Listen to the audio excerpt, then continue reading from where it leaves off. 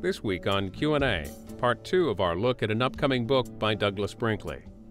It's about Theodore Roosevelt and the early days of the conservation movement. In last week's installment, Mr. Brinkley talked about the genesis of his interest in the subject. And what interests me as writing a book like The Wilderness Warrior is Roosevelt really is the father of U.S. Fish and Wildlife. If John Muir is known as the creator of the Sierra Club, it's Roosevelt that realized that the federal government has an obligation to save species of birds and animals, that to save plants and trees, and to be the president has an obligation to make sure that we put aside for generations unborn natural wonders like Roosevelt did, like the Grand Canyon or Mount Olympus or the Petrified Forest. And they turned this training center for conservation into a museum almost for Theodore Roosevelt.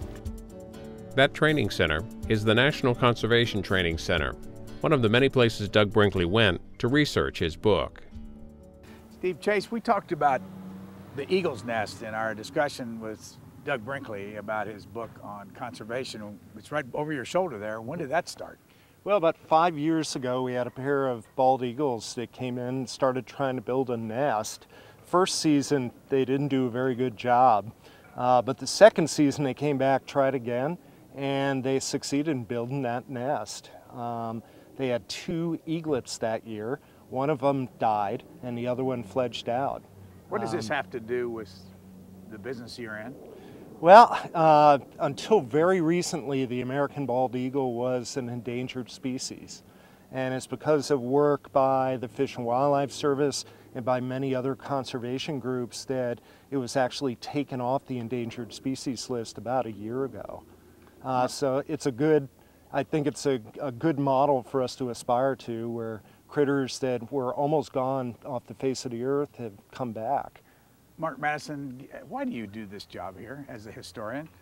Well, I'm an environmental historian, so the dream for me was to actually work in a history job where you could make a difference. So I help teach a lot of biologists that go to work in the field. The displays here are seen by about 15,000 students a year who go out and carry out conservation. So I feel like my history is making a difference.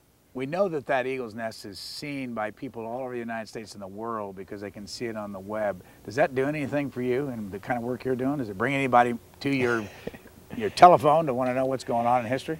Well, we have a pretty good history website up. We have Fish and Wildlife Service history website, and we get a lot of phone calls there. We put up oral histories, we put up pictures of artifacts, we even put up whole historic books, and a lot of people come asking for images for books, for films they might be doing, for dissertations. So we get a lot of traffic on the web. Steve Chase, give us the background on how this institution got here, where it is in the country, who supports it, who pays for it. We're located about 80 miles northwest of Washington, D.C., here in Shepherdstown, West Virginia. And until this place was built, the U.S. Fish and Wildlife Service did its training mostly at your typical airport Hilton or airport Holiday Inn. And when we started to design this place, we looked to build it as a place that the people in the Fish and Wildlife Service could call home, and a place that would represent the importance the service puts into investing into its employees. We have really talented, really dedicated folks to work for the Fish and Wildlife Service, but it's really critical that they continue to build their skills so they can do a better job to deal with the really complex conservation challenges that we face today and that we'll face in the future. Mark Madison, how much does this cost and who paid for it?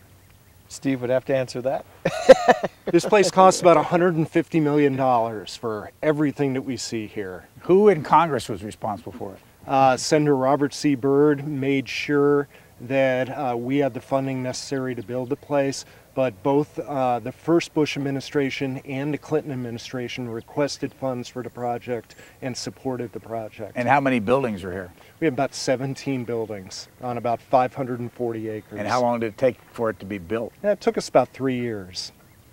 What can a book like Doug Brinkley's writing about conservation and about Theodore Roosevelt do for the kind of work you do? It can do a lot. First, it can help our employees enjoy more of an esprit de corps and recognize their own heritage. It helps the American public realize that just like a Mona Lisa or any other historic artifact, these parks and refuges really are a rare and precious heritage item.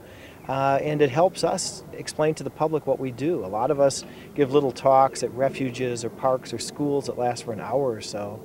It's really useful if we can turn them over to a substantive history book like Doug's if they want to know more about that history. So it's invaluable. Your background, I know you graduated from Harvard, what year?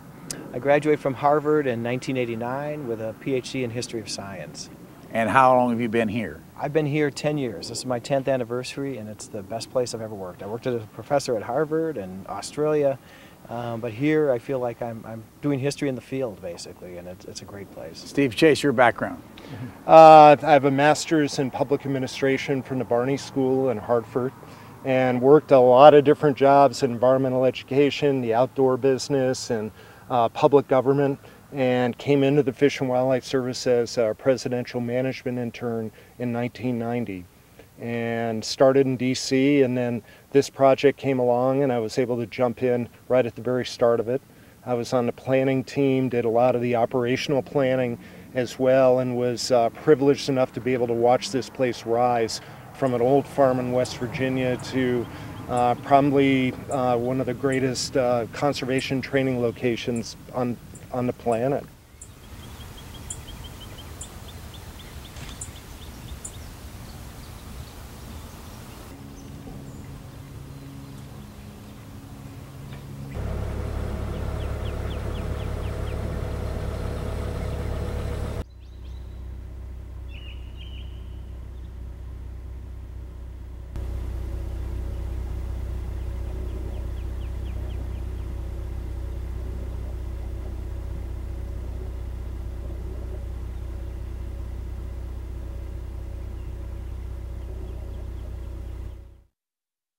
There are a lot of archives in this country, and this one is devoted to fish and wildlife. How important are they to a historian's research? This is ground zero for anybody wanting to deal with the issues of wildlife protection, because in these file cabinets here, in the samples that they have, in the taxidermy here, in the maps, this is how wild America got saved.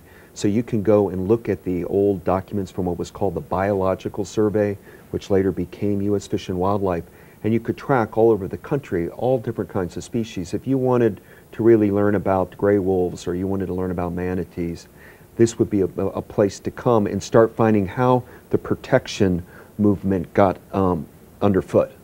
One of the people you write a lot about in your book is John Burroughs, and behind you is an old picture of him and Theodore Roosevelt. Who was he?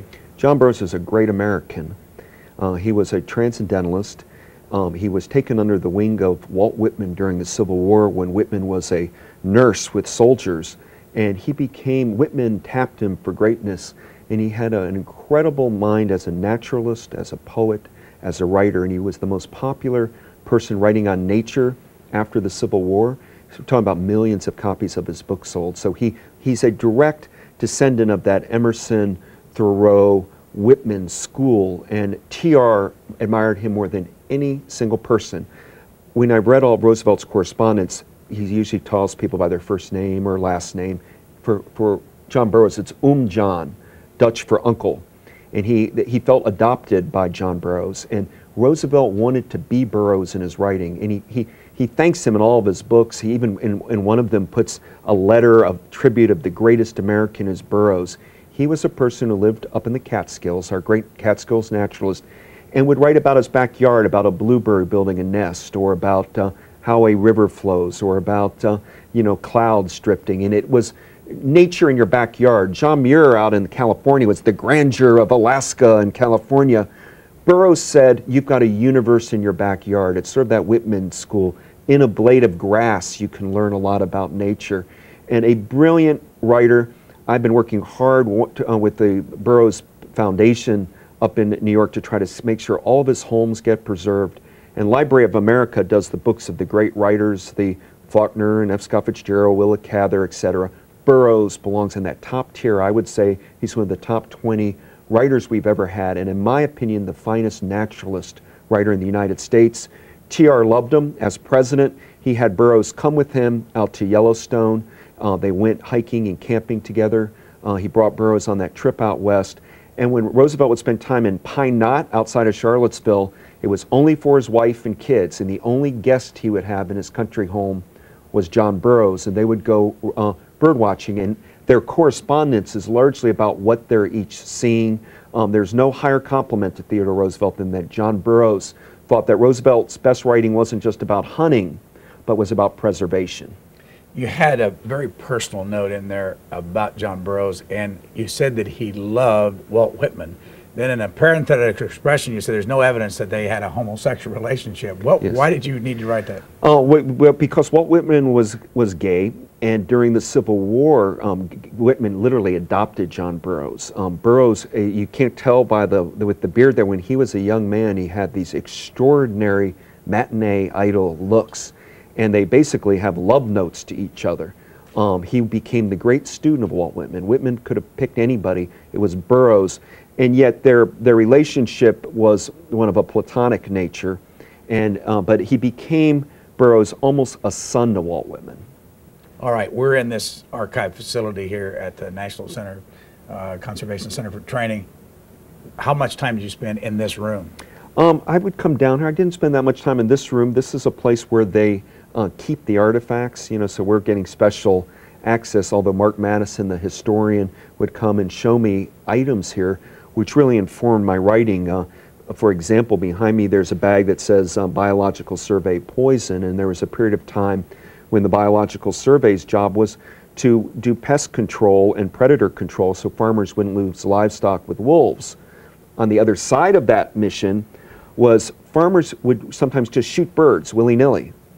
And it's the Biological Survey which is U.S. Fish and Wildlife, that said, no, you've got to keep the birds. They're eating the mosquitoes. They're controlling the insects. They're controlling the pestilence.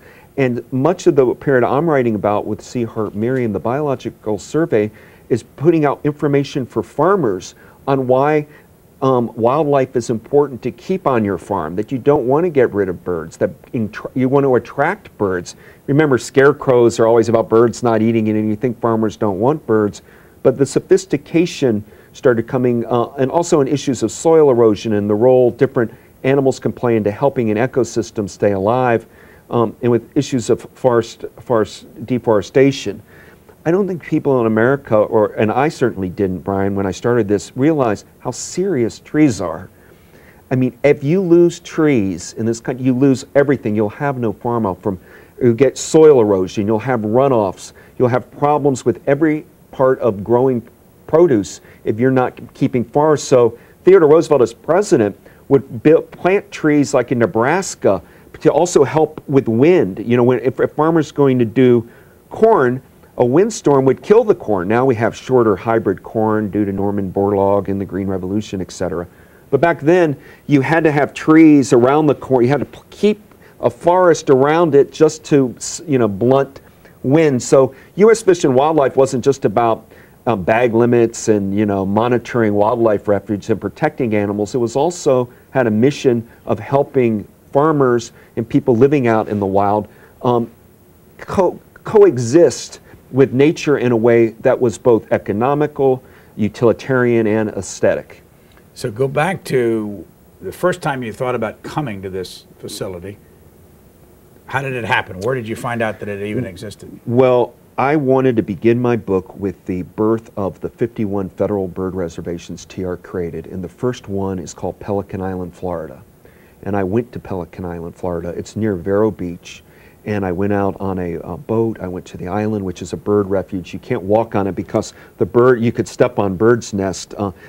The island, for example, and there are many like this off our coast, but Pelican Island, for example, pelicans would come, and they would breed nest there, and so they'd all be in a cluster.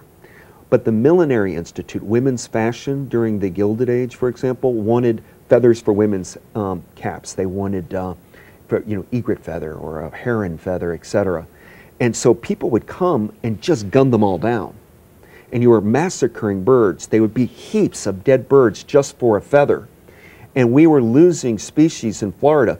Wild Florida, I mean, you think that the West was wild? Florida was the last untamed place, down around the swamps of the Everglades and places. These were a lot of ex-Confederates on the lam, people that couldn't stand the federal government with Civil War memories. And their view was, if it's a bird, I'll shoot it. There's money to be had. Roosevelt's first place is in 1903 in March, is Pelican Island, Florida. And what happened is, and we've got these here, these are 1902 surveys of Pelican Island, which is like a dollop of land, you know, a little island, but it was an incredible pelican and other species, but mainly pelican resting area. And so this kind of information, these documents here are talking about the bird life, and it's the first mapping really we had of this part of wild Florida. These ornithologists that were friends of Roosevelt, and a man named Frank Chapman in particular, who I write about quite a bit in my book, but others, William Dutcher being prominent, but they then eventually got to TR, who was a fellow birder and an ornithologist, and said, we're going to lose the birds of Florida if you don't do anything. Roosevelt said, looked into it a little, and then famously said, is there anything to stop me? I so declare it a federal bird reservation. And just grabbed Pelican Island, and it was the first time ever that land was set aside to be run and controlled by a species. Before that, you had like a Yellowstone, but it was for people. This was off limits. There were signs, no trespassing. And so these types of documents are here, not in Florida, although I can go to the island, look at the birds, talk to people. So I had to come here to see documents like this. Here is the man. If you go down to Sebastian, Florida, there's a statue of him down in Florida, and his home is right there. Paul Kregel grew up in Germany, and he loved storks because you weren't allowed to kill storks when they were in your chimneys because it was bad luck to kill a stork in Northern Europe. The famous Hans Christian Andersen folktale about the storks, and babies were brought by storks. He came over to the United States, first to New York, then Chicago, and as a teenager arrived down there in Florida, right across from Pelican Island where TR saved. And he saw these people slaughtering the birds. And Paul Kregel started independently taking a shotgun and pointing it at people who would dare to approach to slaughter these birds. He became the pelican watcher. He was considered a bit of a kook because he cared about pelicans so much. But TR heard about him. He was a legendary person, and he became the first game warden in Florida to stop what was known, Brian, as the Feather Wars. Roosevelt's game wardens, out of his first 4 USDA, Department of Agriculture, federal government wardens, 2 of them were murdered down there. I write about the murder particularly of Guy Bradley in my book, but there's 2, meaning here's the first guys TR is putting, and 2 are killed because there was like a feather mafia going on in the industry here for women's fashion.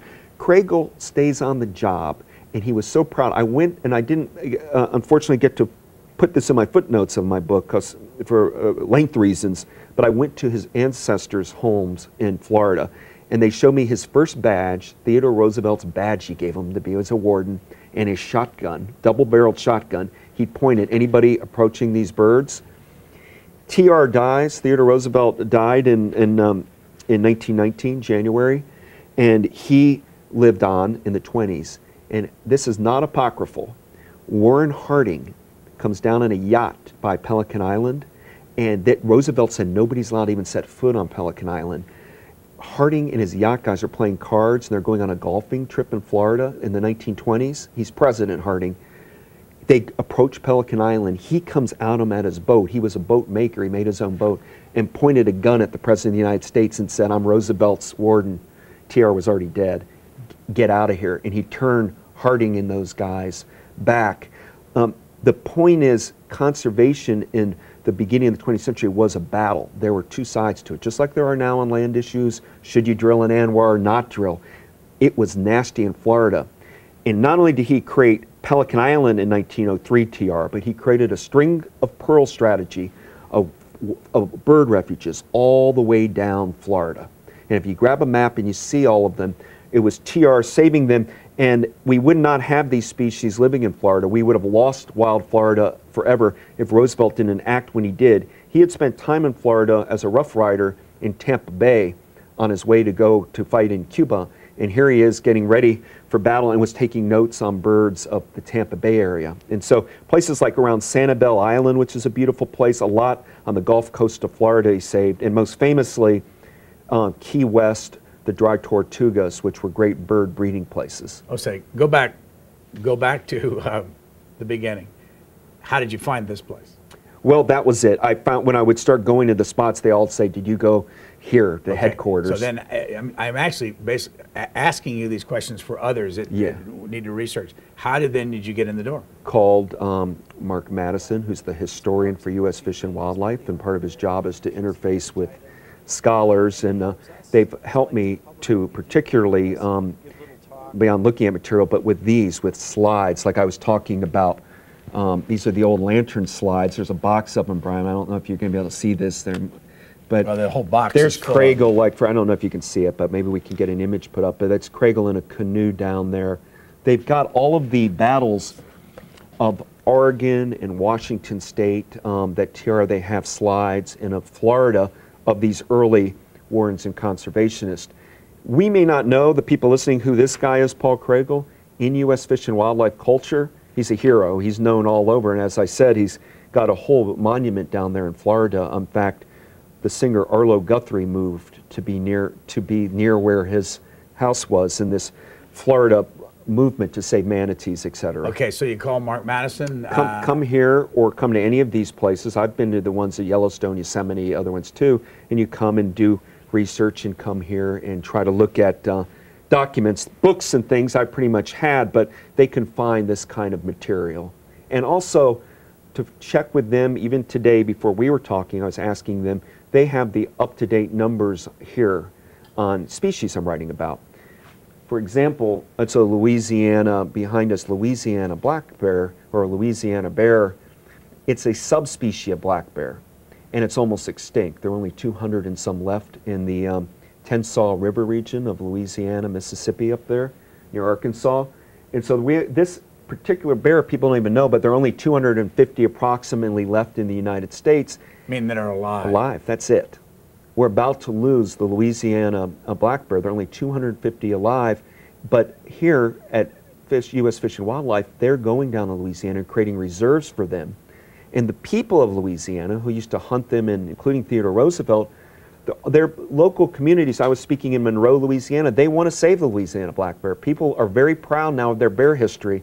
In fact, William Faulkner in Mississippi famously wrote the short story, The Bear, about, modeled loosely on a man named Holt Collier, who was a bear hunter in Ben Lilly. There are these legendary bear people down there in the Delta, but we've almost, due to mass agriculture, over-hunting, harvesting, killing bears because they were considered predators, we've almost destroyed them. But here is where they're rehabilitating him. Well, TR went and spent time and wrote about the Tennessee River region in great detail. So I had what TR thought about it, but to inform my book, I needed to ask them what's going on there today. What were the black bear populations like back then that the Biological Survey had, and what are they like today? And so with different species, when I was writing about, this is the place I had to come to check. So when you come in a place like this, how long do you spend here, and what do you do while you're here?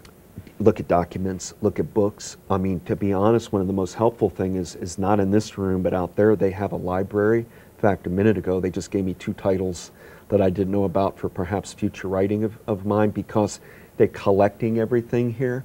I mean, I just noticed a minute ago behind in this cabinet, I never saw, unfortunately, this little book by C.B. Colby on the history of fish and wildlife. And they've got all these pamphlets, documents, photos. It's a great archive, but the problem with why I'm kind of feeling I'm walking into a treasure trove is a lot of people writing on nature focus on national parks only. Nature them is the Grand Canyon, Yellowstone, Yosemite, the Great Smoky Mountains, which is the Park Service. Ken Burns in the fall is doing the national parks. People don't know enough about what U.S. Fish and Wildlife does, and that's what Roosevelt cared the most about, more than the parks, was how to save species and their habitats. Because if you don't have enough wetlands, you can't have the species. And so they monitor everything here. For example, Fish and Wildlife helped declare the Florida panther an endangered species. And now many of them are getting hit by cars, modernity, making it very hard for them to survive. But so our government's created a national wildlife refuge on their Roosevelt way of thinking. Let's create an habitat so this panther can live. We're not saying there are going to be 1 million of them, but we should not lose the Florida panther. We should not lose our jaguars along New Mexico and Arizona, and we should not lose the polar bear in Alaska. This is where they're fighting for species survival. This is where the Endangered Species Act is real. These are the people at Fish and Wildlife that are out there on the ground, and so my book isn't just about Theodore Roosevelt. It's about how we got to where this triumphal story, if you like. We do have a great system. Look at the map that we've got. The problem we have is we're not maintaining properly due to not enough funding our wildlife refuge system, and commercialization's always encroaching on these. People don't like it in Florida. If you want to build a development, you mean I can't build a condo complex because of a gray panther? And it's always that, balance. How do we look to other countries, and are there other countries that do the same thing we're doing? All of them around the world in one way or the other. Theodore Roosevelt, in my opinion, was the progenitor of the global wildlife protection movement.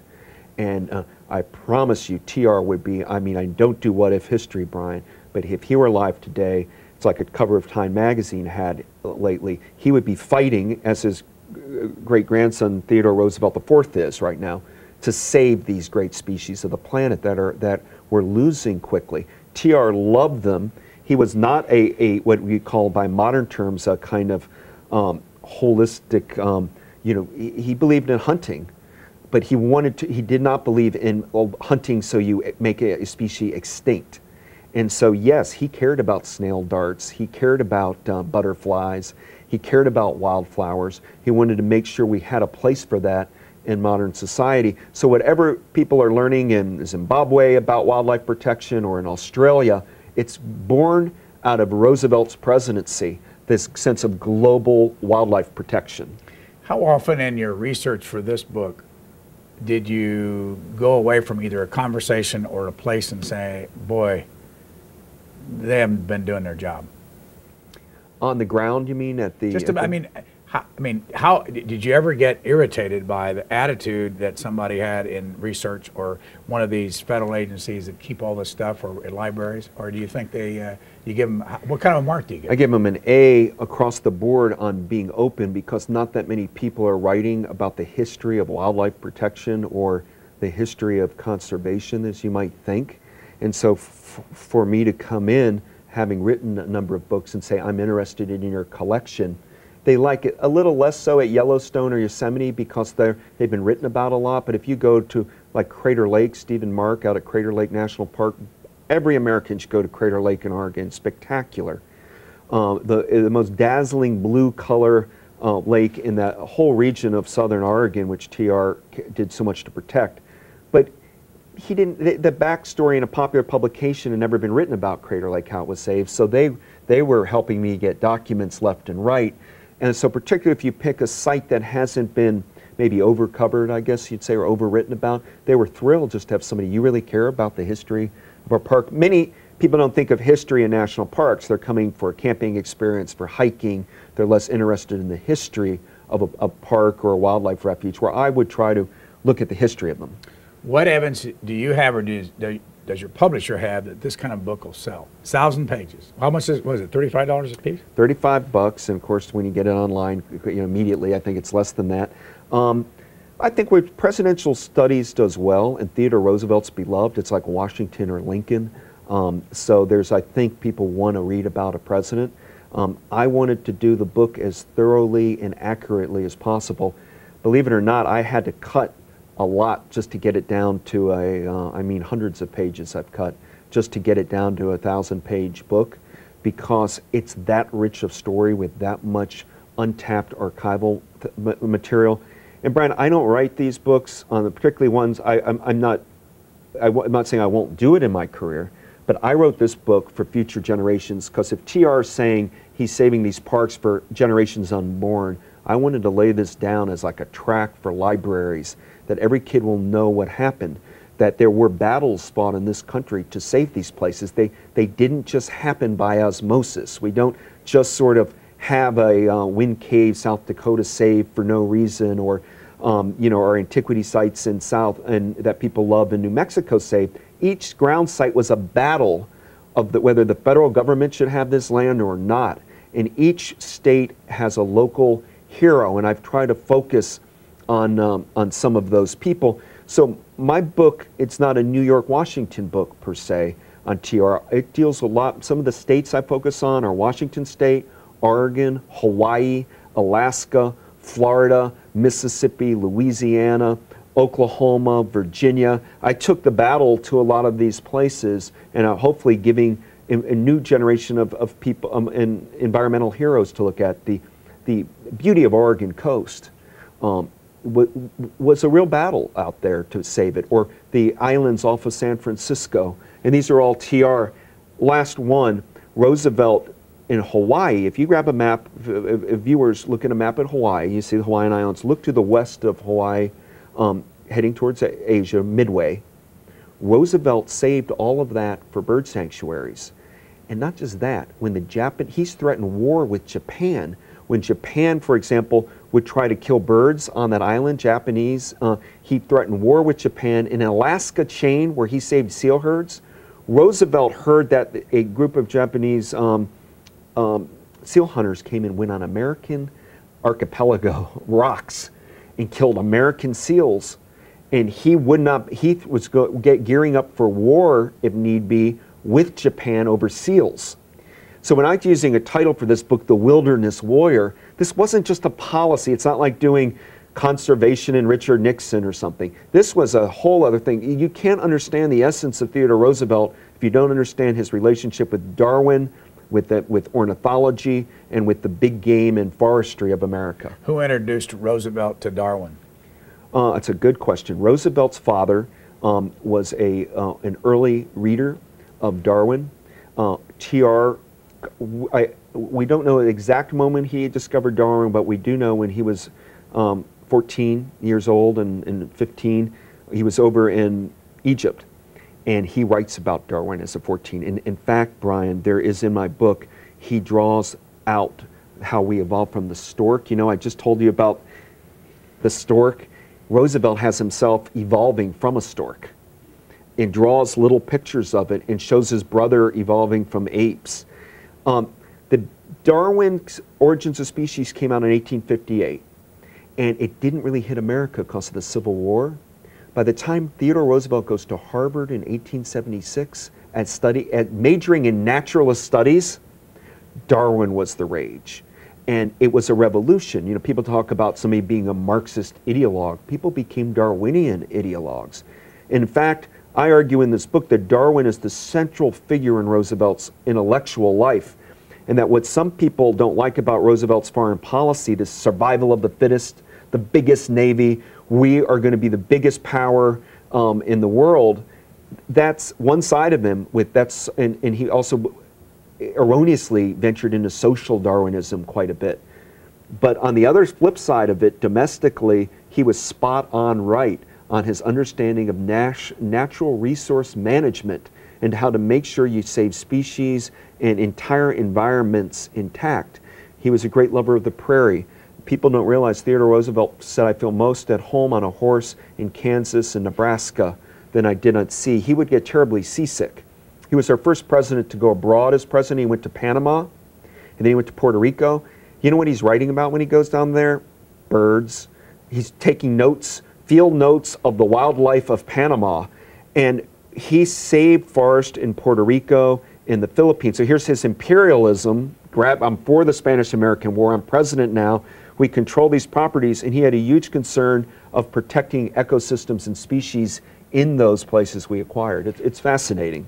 By the way, why the gloves? Why the white gloves? They make you wear them here. They do at a lot of archival places. Look how, I mean, this is from 1902, and it's the birth of this document I'm holding, you could call it, if you wanted, essentially the birth of U.S. Fish and Wildlife right here in that little map, because that's what made Roosevelt start it all with the wildlife protection and saving of birds. Has that ever been seen outside of here? I'd have to ask Mark here. I don't know. I think it probably online or went something with the Pelican Island site.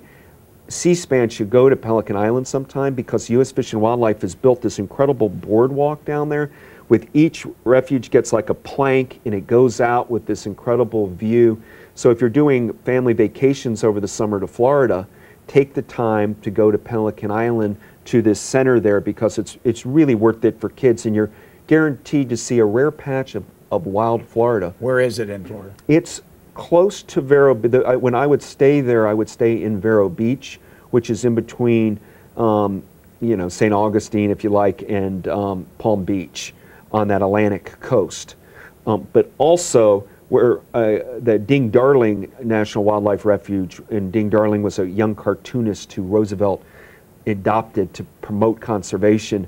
But Ding Darling National Wildlife Refuge is spectacular. And Roosevelt also created the National Forest in Florida that links the Atlantic to the Gulf. And if you look on a map, you'll see the big green swatch of National Forest, and that's a heavy manatee area which he preserved also. I've been interviewing you for 15 years at a minimum. How do you remember all this? I love history. You know that, Brian, about me. I just love it. And I have a good memory, I guess, for things that I have a micro memory when I get into something. But Is it photographic memory? I don't know if it's that, but my enthusiasm's so high that when I find documents, I'm very excited about it, and I'm able to incorporate all that because I like being, this really opened my eyes. I had been going, before I wrote this book, to these parks and all. I wasn't thinking about the backstory of how we've got this system. And we're always looking for good news in America. Well, I'll give you a good news story. Look at our incredible park system we've got in this country of wildlife refuges, national forests, national parks, and we did that right. Now we have an obligation to maintain it properly. But how do you, I know you remember this because I've talked to you for many times, but how do you, when you're doing your research, keep track of it all? What's your system? Well, the late historian Stephen Ambrose once told me, abandon chronology at your own peril. And so I realized that events happen day by day, that there is no, well, this is, today. So you get in a danger if you start switching around dates. So writing-wise, I try to stay chronological because TR lived his life chronologically. Then I would get the dates of all the places that he saved, which I've put as an appendix. So the date he declared something, I have that date. And then, so now I've got TR's biography, the dates of all these places, and I just make sure they intersect properly. And then I say, well, I know this happened, I know you know enough about politics.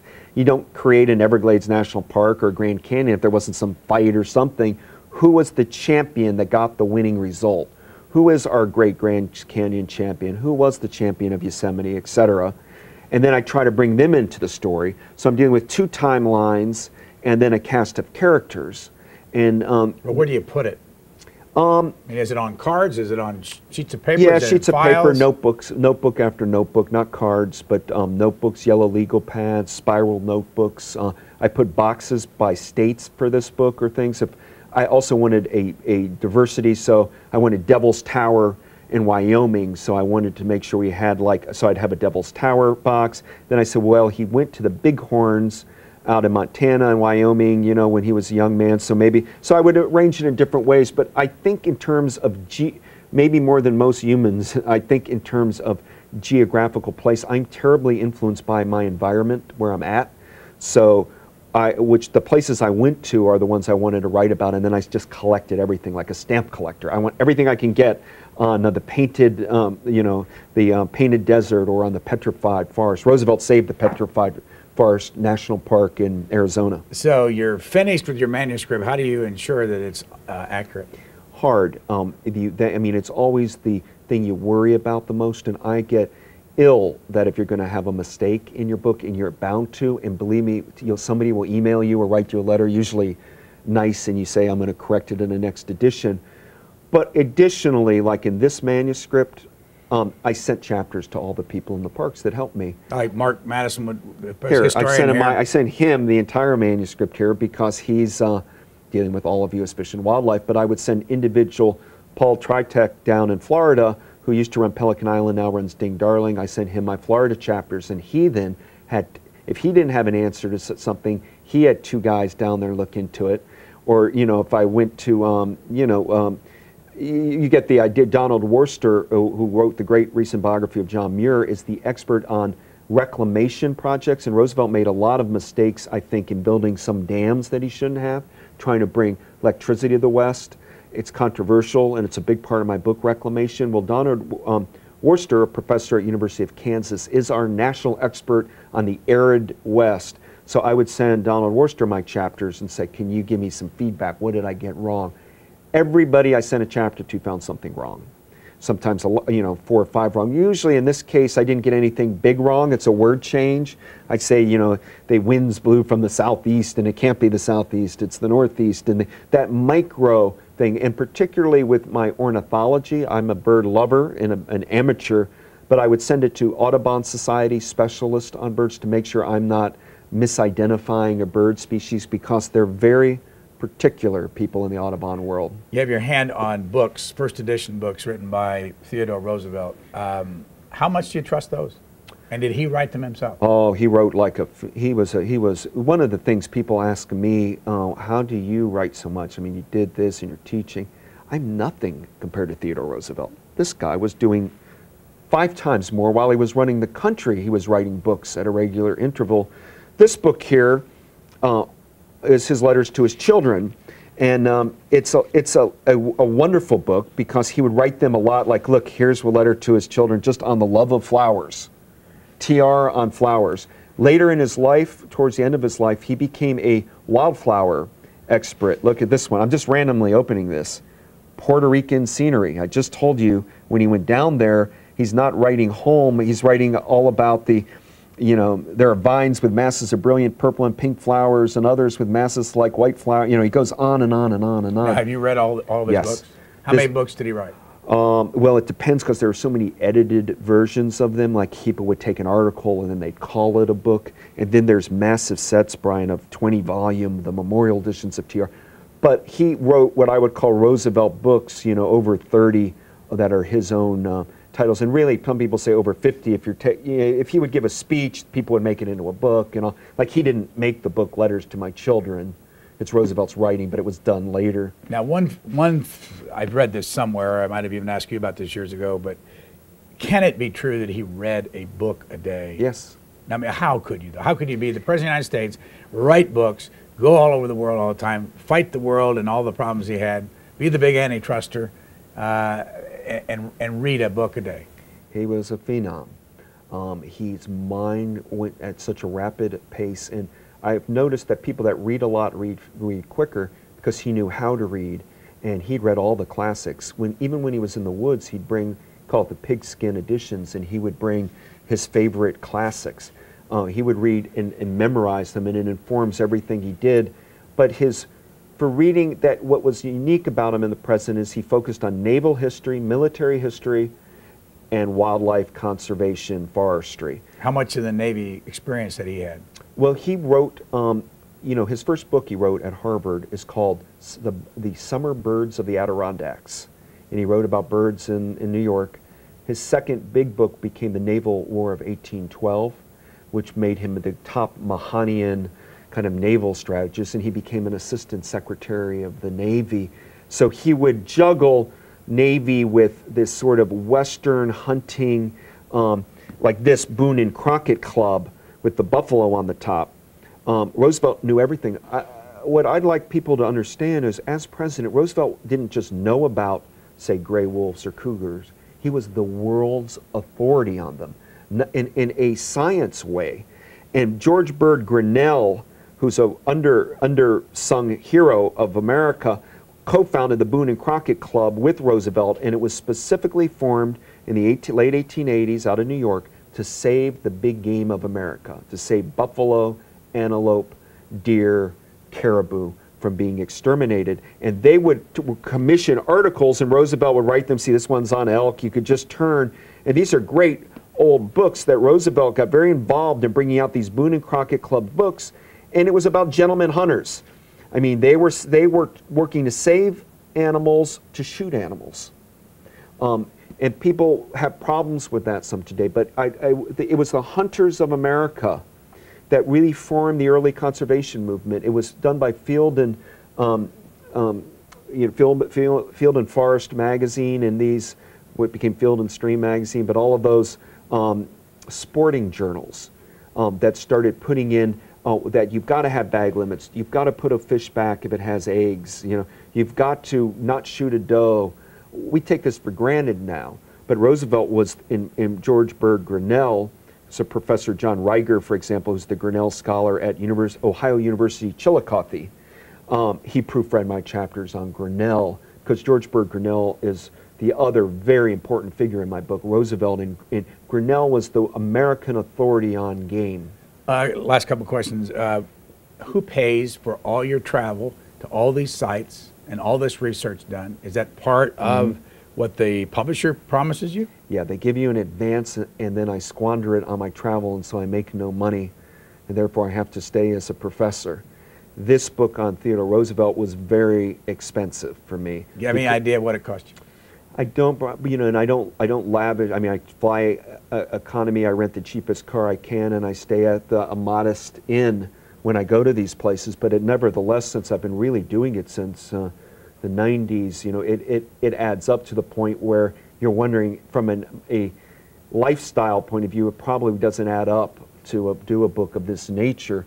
But once you do a big, serious, heavily footnoted research book like this, my next book I could do something that I can do at home without so much travel. Last question, how did you know that it was over?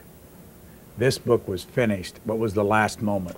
I ended this book, I wrote the chapters already on his ex-presidency, but I didn't want to bring the focus away to Africa and Brazil, because my book subtitle is about America, and TR's America. So I end the book in March of 1909, when he's leaving the White House, so the reader could see, here's what this man accomplished on behalf of America from 1901 to 1909. So I micro-do his whole life, and I end the book in 1909, and I'm doing, my next volume is going to do on how Roosevelt influenced a whole new generation, including young Franklin Roosevelt, who got very interested in conservation and started planting trees all over and was trying to be like Teddy Roosevelt. And so FDR and Eleanor Roosevelt got very involved in conservation, but then people like Aldo Leopold, Ding Darling, etc. So I'm doing another volume. I'm planning on going from, this book begins in 1858, TR's birth in New York, and I'm eventually going to end with the era of global warming, the time where we have right now, and marches through in a multiple volume history. Thank you, Professor Brinkley. Brian, thank you.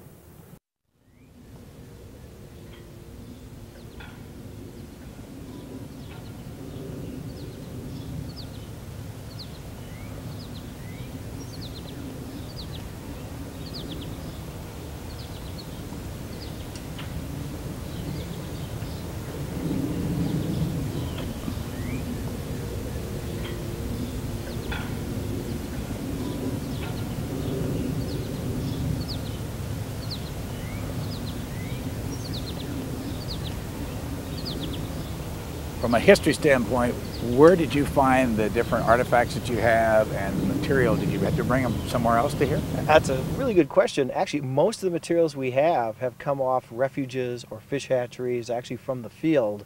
Almost everything in our archive is donated by former employees or by field offices. So these historic things that Doug Brinkley's written about and so on, they were in garages, basements, attics. They were suffering from all sorts of environmental deterioration and so on, and once we opened an archive, we basically filled up the archive in 10 years with these historic objects, so researchers could use them, so the public could see them, and so we could teach with them. Something that motivates us, Brian, on that is Rachel Carson is our most famous employee. When Rachel Carson retired from the Fish and Wildlife Service, much of her papers and materials went into the incinerator, and we will never let that happen again. Yeah. Who put them in the incinerator? They just saw no value in it back then. Put Rachel Carson in historic perspective. Sure. It's very easy. You just talked to Douglas Brinkley. Easily, Theodore Roosevelt is our starting point for the American conservation movement. Rachel Carson plays the same role really with what we call the American environmental movement, which has different concerns than Roosevelt had. a little more holistic concerns, beginning of concerns about toxins and pollutants, beginning of concerns for endangered species, preserving all species, even things that might have been pests or predators. So she's kind of a touch point beginning in 1962 with Silent Spring for the environmental movement. That's when that begins. And I think really 1901 with Theodore Roosevelt's presidency is where the conservation movement begins. You told me earlier that you have a son named Theodore. Yeah. Any relationship to Theodore Roosevelt? Yeah, it's no coincidence. My 4-year-old's name is Theodore, and he's named partially in honor of Theodore Roosevelt, because Theodore Roosevelt has so many admirable qualities. He loved nature. I hope my Theodore loves nature. He had exuberant energy. Definitely my 4-year-old exhibits that in spades, and he made a difference, and everybody hopes that for their kids. Steve Chase, one of the things I picked up from being here is that you have a facility with rooms to rent. I mean, facility that people can come in and put on a conference and all that. How does that relate to the outside world, and can just the average company or organization rent it? Well, the important thing to remember about this place is it's a center for conservation leadership, and that doesn't only mean the federal government. That means everybody involved in conservation, whether it be the feds, state government, non-government groups, or corporations. And we think the only way to address our conservation challenges in the future is through partnerships across all those sectors. So the NCTC is open for people to come here from any sector to talk about conservation and to try to figure out solutions to the challenges that we face. But you can't just walk in the front door. No, not open to the public, but anyone that's interested in coming out and doing some research in our archive, we're happy to have you out. And you say anyone. Do you have to have credentials to be a researcher? No, the archive is open to the American public, but most people that come, because it's a serious archive, are researchers. A lot of graduate students, a lot of filmmakers, a lot of historical outlets on cable and so on have used us. We've worked with the Smithsonian. We've even worked with Walt Disney World, of all places. So we serve a broad cross-section of the public. Fit this into the American government structure. How does, who's the boss of the boss of the boss of this kind of a place? Okay. Well, we work for the U.S. Department of the Interior. So overall, it's the Secretary of the Interior, and above that is the President of the United States. So we work for whatever administration is currently there. What's the budget for an operation like this for a year?